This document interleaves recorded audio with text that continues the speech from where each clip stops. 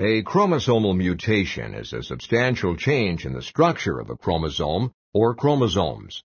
One way that this can occur is by a deletion or a duplication within one chromosome.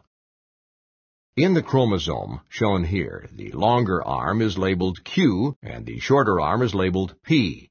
Regions are designated with numbers. If a region is deleted, such as a large portion of the Q2 region shown here, then a deficiency occurs.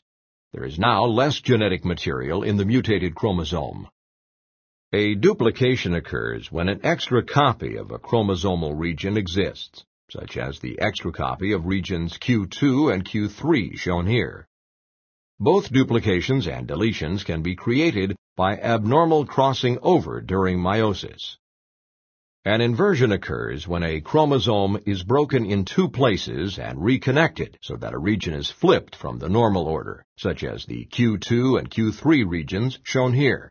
Note that an inversion does not change the total amount of genetic material in the chromosome. Translocations involve two chromosomes.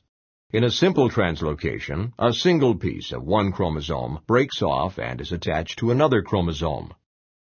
In a reciprocal translocation, two chromosomes exchange pieces. Note that translocations do not change the total amount of genetic material. However, both inversions and translocations can lead to overall deficiencies and duplications of genetic material after meiosis.